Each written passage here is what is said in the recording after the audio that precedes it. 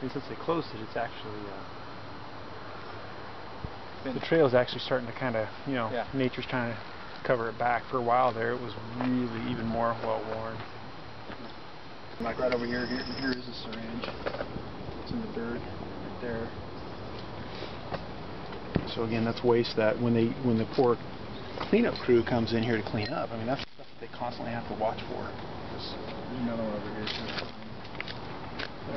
Syringe. What you're looking at is this is old heroin aluminum foil. See how it's burnt on the bottom? So if they're not injecting it, they'll put the heroin.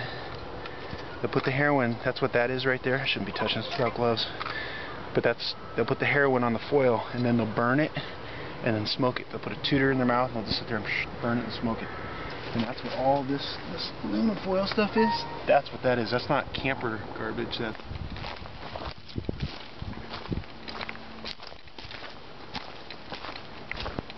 You can see the black and char marks underneath. So we put the heroin in with water and some cotton balls and we cook it up there to get it ready for injection.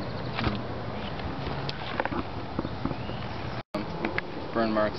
Yeah, that's actually got some of the residue in there. You can see how it's